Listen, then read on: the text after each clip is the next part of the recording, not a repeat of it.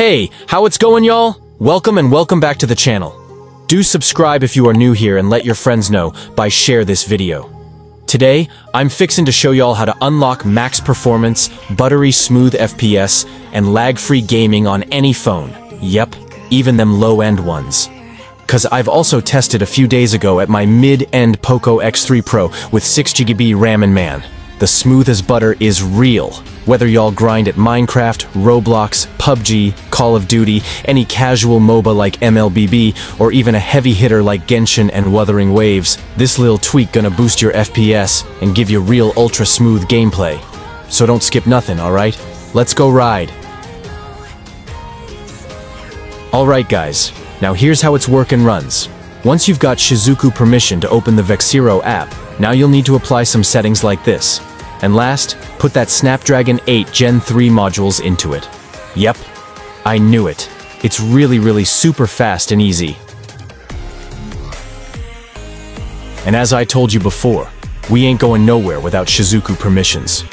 But don't worry, I got y'all covered. Links down in the description for a fast and easy guide to get Shizuku running. Less than 3 minutes and you're golden. So without wasting more times, now download these tools from link in the descriptions or pinned comment.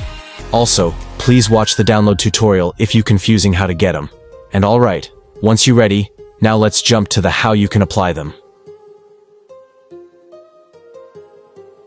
First of all, let's open Zarchiver or any file manager app.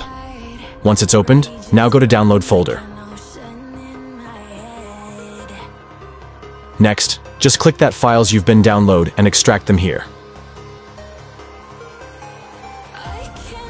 Up next, open the Magisk Vexiro App folder. Now simply install the app. As you can see, these tool is 100% safe. Alright, now let's open the Shizuku app. Y'all, as usual, we need to grant these permission first. So check link in the descriptions how to get these permission quickly. Once Shizuku is running like this one, now click at Authorize App. And turn on Magisk Vexiro. Okay, now let's jump into the Vexiro app. Now, you must allow all showed permissions to avoid any mistake. Next, click at these logo at down here. Now enable all the settings but don't for thermal controller and booster render Skia GL. Up next, click at logo and down here. Click Install Modules from Storage and click Install Modules. Now, click at these little circle icon right here. You can simply click that Snapdragon modules right there. But here I want go from Zarchiver first. Now open that download folder. Just click at Snapdragon 8 modules and you'll jump back to Vexiro app. Next step, click these little white arrow icon. Once it's showed like this, that means it's successfully executed. And yep, now clear all recents app, but don't for Vexiro app and start gaming.